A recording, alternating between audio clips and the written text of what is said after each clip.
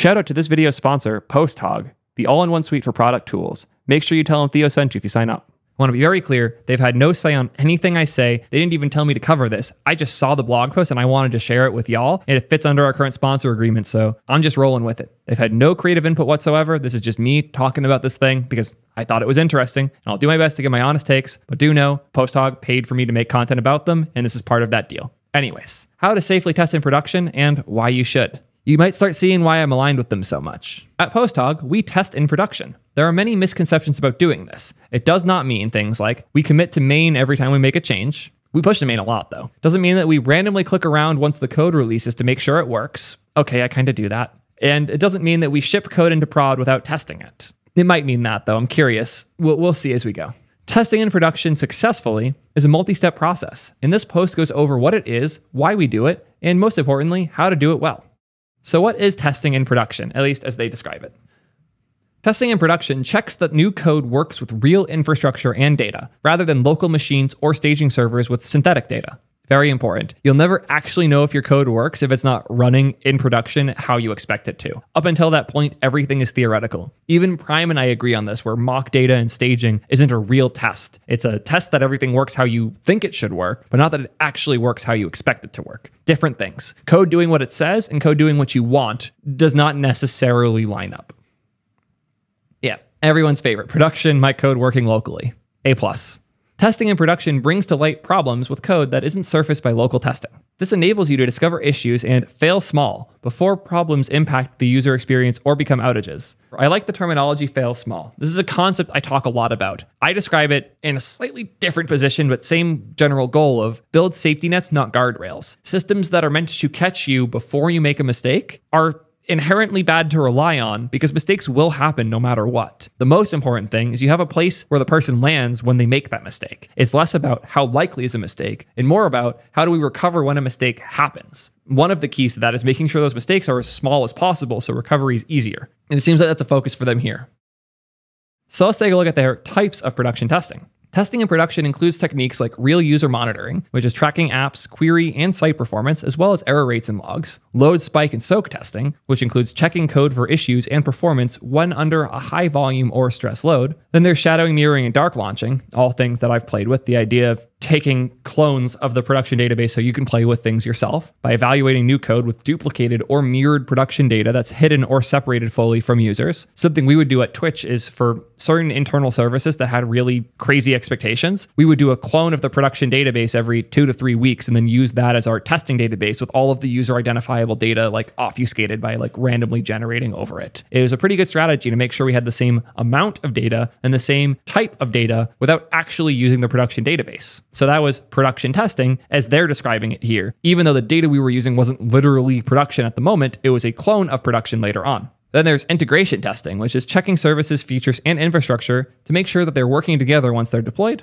Alerts are important too, where you notify the relevant people when issues and errors occur. That is one of the most important parts, and again, falls under the safety nets thing, where if you actually have issues, it's important that you have a way to fix them quickly because you're going to have issues no matter how good your process is. Usage tracking is another really important piece to uncover how users are actually using the product, using analytics, session replays, as well as A/B testing. Great way to test new stuff too if you're A/B testing a new feature to see who it is and isn't working for. Also, feedback and surveys. Surveys are criminally underrated. There is so much stuff that you think you're getting in your silly little analytics databases. You might be missing the whole point. You might actually have no idea why users are actually doing the things they're doing or using the things they're using. Very important to find ways to talk to them, and surveys are a great way to do that.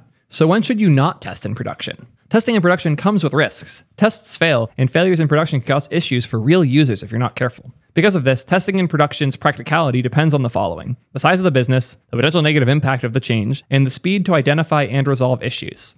I agree with parts of this, specifically the speed to identify and resolve issues. Yes, this should be top of mind always, no matter how big you or your company or your code base are. It should be very, very fast to fix an issue when one is identified. Be it an automatic rollback button, be it really fast deployments and build times, be it good processes of identifying when a user has an issue, be it you roll out in small chunks. And when you see a significant group of people in one of these chunks having an issue, being able to walk back whatever caused them to have that issue in the first place. Being able to identify these things is essential. And I don't think it matters how big your business is if you already have a good pipeline for identifying and resolving the issues. So I don't love this point. I will say that the size of your business makes it more likely these problems are harder to solve. But if you solve the potential negative impact part where you have a reasonable size of impact for these failures, as well as the ability to identify and fix them if they happen, the size of the business stops mattering. I feel like this is just put here to satisfy the people who say, well, this only works for startups, so they can smile and feel good about themselves as they go back to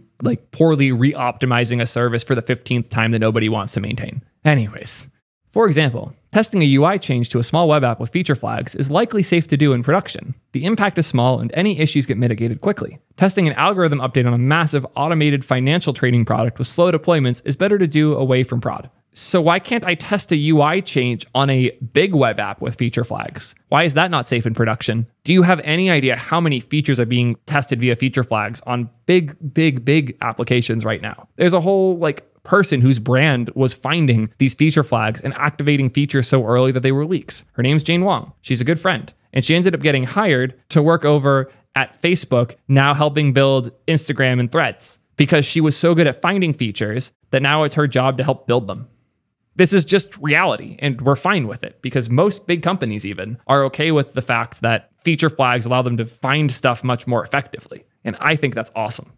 But yes, that's my one disagreement here is I don't think size of the business matters as much as this implies. I don't like using small versus massive here because you could have a massive web app with feature flags and you could have a small automated financial trading product, and this would still be true. Size is not the differentiator here. So why do we test in production? At PostHog, we test in prod. We have three main reasons for doing this. I want to call one thing out before we actually read this section because I think I didn't before, and it's really important. PostHog isn't your usual analytics as a service provider.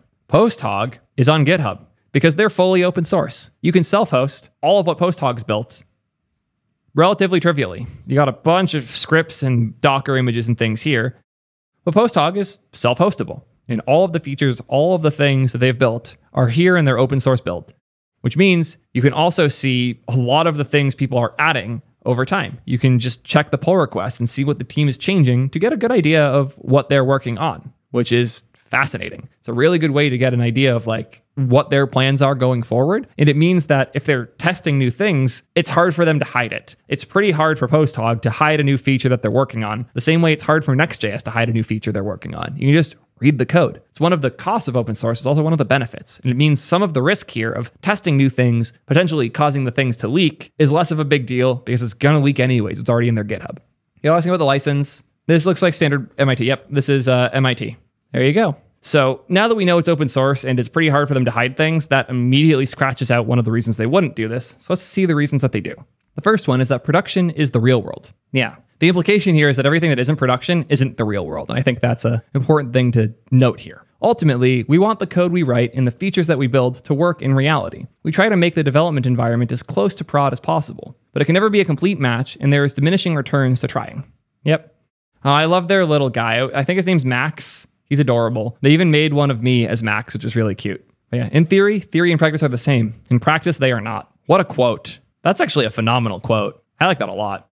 Anyways, some checks aren't even possible outside of production. For example, we handle massive amounts of data and we use big machines to process and query it. Replicating this locally is expensive and unsustainable. Yep.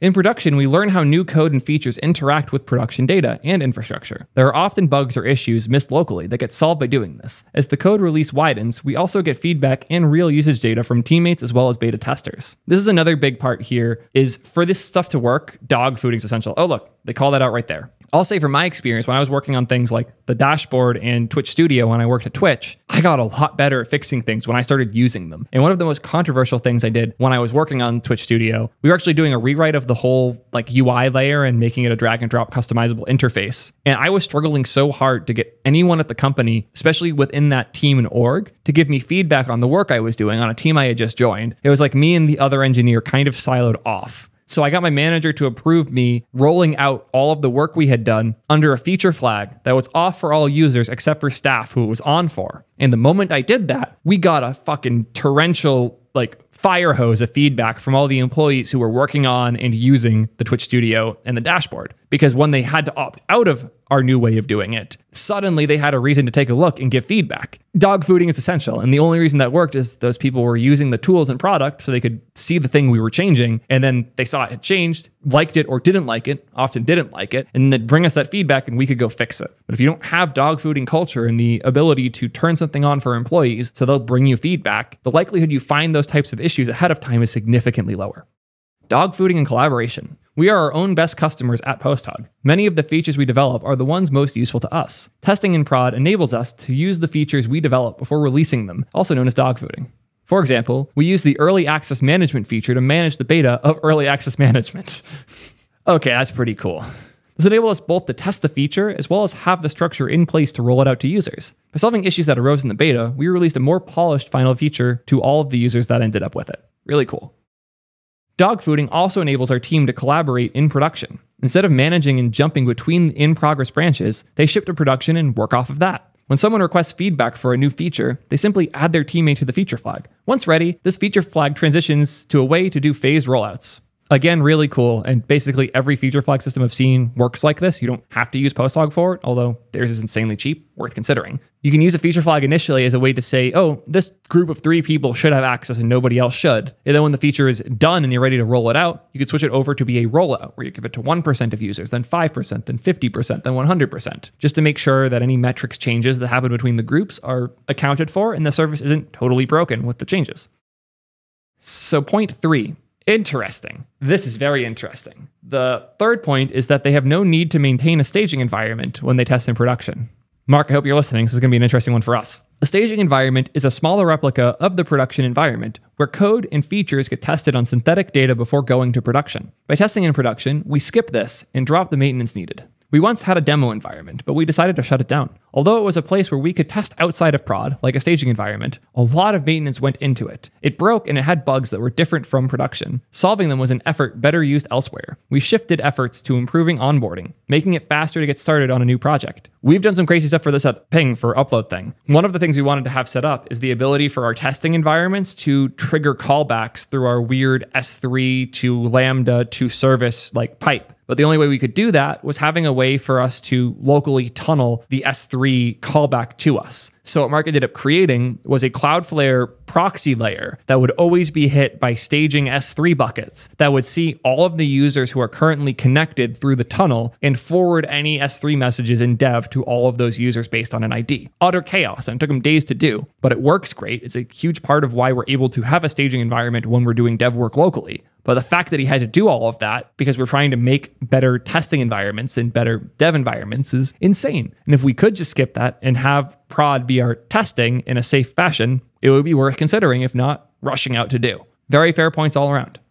At best, testing in a staging environment is a bit like confirmation bias. It works and breaks in all the ways you expect it to, but what you care about is actually what's unexpected. Reality is much different. This is again that same point that I was saying Prime makes, where your tests are testing what you think the code should do, not how the code will actually do it. And if you're not using integration tests, you're just doing unit tests, you're only testing what you're expecting. You're not testing what you're not expecting. That's the whole problem.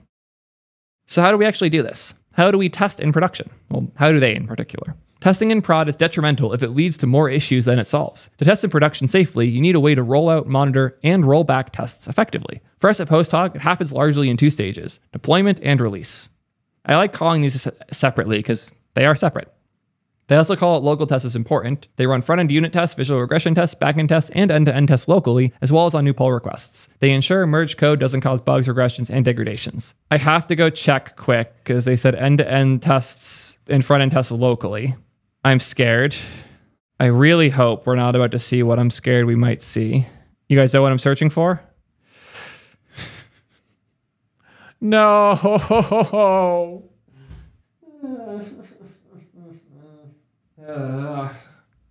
What I would give for the world to move on from pre-commit hooks. I already have a video about how terrible pre-commit hooks are. I'll never recommend them for anything. I highly recommend you don't do them. I'm sure they're doing some in some cool ways. Maybe they're just lint. Maybe they're running them background in a cool, fast way. But the idea of blocking my developers making a commit on my opinions that I've encoded in my repo makes me want to pull my hair out one strand at a time. Do not do this. I love you guys, PostHog. Do not do this. If you guys disagree, hit me up. I'm down to chat. But all Husky does is piss off good engineers. You're already running this stuff inside of your repo anyways. You don't need to run on your machine as well. So apparently they're just using Husky for linting. Less bad. Still hate it, but less bad. But like, yeah, check out my video about pre-commit hooks. I don't want this to sidetrack for that because it will literally be an hour-long video of me just bitching about them more. I hate them. I've pointed Husky at dev null on my machine so nothing can ever force it to run. Let me know in my pull request that my code is wrong. Don't prevent me from committing because you don't like the way I did my code.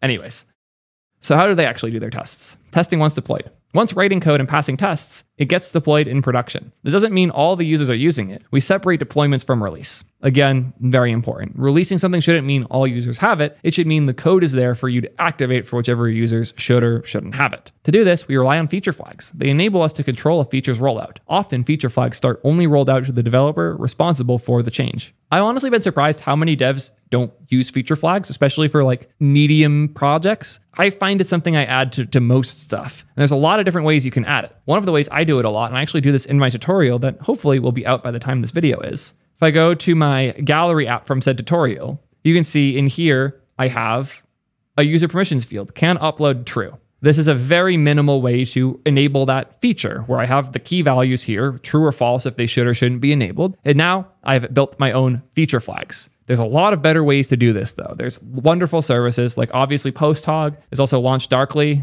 which is pretty popular.